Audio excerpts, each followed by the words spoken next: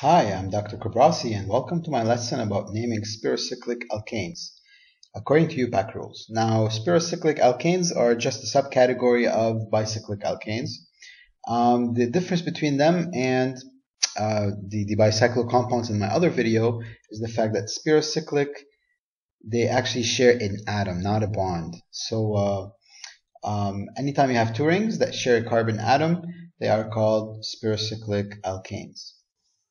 For naming purposes, spirocyclic alkanes can be thought of as having two bridges joining one connection point.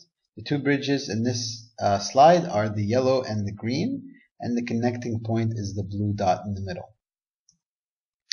To name spirocyclic alkanes, follow all the rules for naming alkanes with the following modifications. Rule number 1. Locate the connecting C atom and the two bridges. As you can see here, there is the connecting point, the connecting carbon atom. It's a quaternary carbon that is connected to 4 carbons. Find the two bridges, bridge 1, bridge 2. Now determine how many carbon atoms in each bridge, excluding the connecting point. We can see that bridge 1 has 2 carbon atoms, whereas bridge 2 has 4 carbon atoms.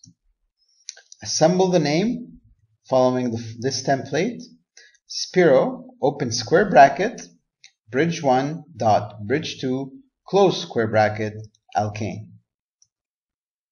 The values between the square brackets refer to the number of carbon atoms in each bridge in ascending order, from smallest to biggest.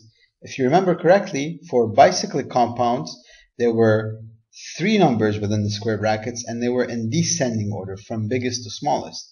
For spirocyclic, it is the other way around. It's from smallest to largest, so it's ascending order, and it's only 2 numbers. The number of C atoms in the bridge does not include the connecting point. And therefore, the name becomes Spiro, open square bracket, 2.4, close square bracket, alkane. And what is the alkane part? That's the total number of carbon atoms in this spirocyclic compound. Well, it's equal to the 2 bridges, 4 plus 2, that's 6, plus 1 atom for the connection point, that's 7, therefore it's a heptane. The final name becomes Spiro 2,4-heptane. Rule 2. If the spirocyclic alkane contains substituents, it must first be numbered. To number the spirocyclic alkane, we always start at one of the 2 carbon atoms on the small bridge that are directly attached to the connecting point. These 2 carbon atoms are the ones shown inside the yellow circles in my diagram. Okay, so one of these 2 carbon atoms is going to be my starting point. However, like I said earlier, all the rules of naming alkanes apply. And one of those rules is you always number in the direction that gives the smallest number to the first substituent. We can already see that the bottom circle would give the first substituent the smallest number. And therefore, we would start numbering from the bottom carbon atom. Okay, so let's number it around the small bridge.